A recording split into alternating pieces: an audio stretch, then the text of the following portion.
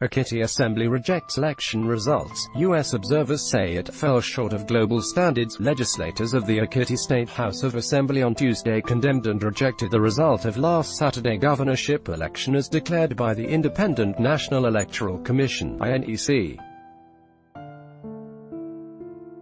Now trending, Fayose reacts as EFCC taunts him, "We're expecting you soon." The lawmakers also adjourned sitting till October 8, 2018, due to alleged harassment of members by security agents. The adjournment followed a motion moved by the leader of business, Akanyele Olatunji. In his comment during plenary, Olatunji, who described the process leading to the election and final results as unfortunate, further condemned the harassment of Governor Ayodele Fayose and the People's Democratic Party leaders across the state and members of the State Assembly by security men. How Fayemi won Ekiti gubernatorial election. In the same vein, the chairman, House Committee on Information, Samuel Omatoso, said the election did not meet all democratic credentials. He pointed out that the election was marred by outright brigandage, vote buying and falsification of results.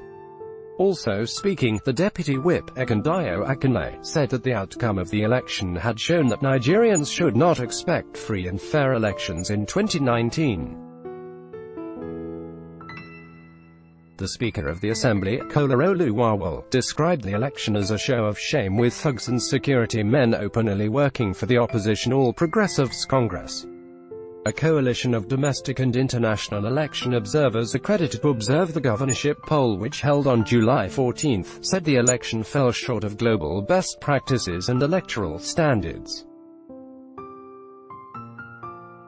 The observers stated that the conduct of some of the security operatives and unwholesome practices of vote buying, where voters surreptitiously showed which party they voted to party agents who went behind to settle them, largely marred the electoral process.